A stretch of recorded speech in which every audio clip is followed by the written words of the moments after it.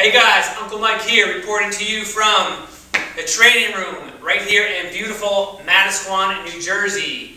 Today I'm going to show you an advanced movement, old school strongman movement called two hands anyhow. Before you attempt this movement, you have to make sure you have a solid base and get-ups, windmills, that you've been training for a while, you're strong, that you've trained with a reputable instructor, all right, somebody who knows what they're doing. This requires a lot of flexibility, a lot of mobility, shoulder stability, and strength.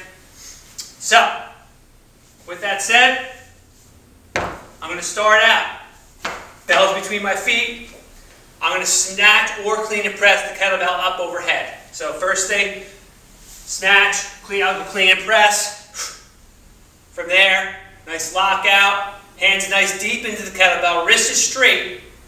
Okay, I'm nice and lined up here. Now I'm in this windmill position. So from here, you're shifting your toes. So say I have the bell up overhead my right. I'm shifting my toes to left-hand side. I'm keeping them about hip width.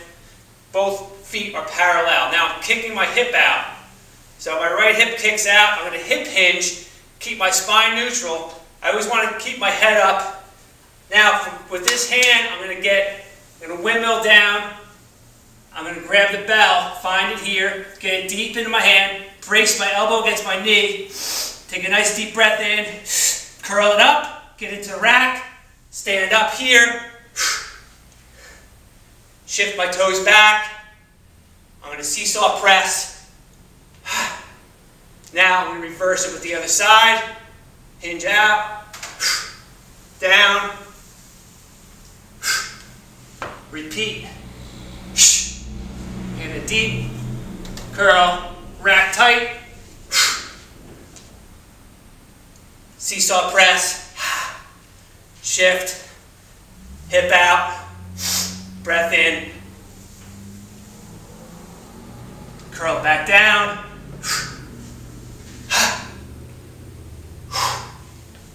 set it down with care.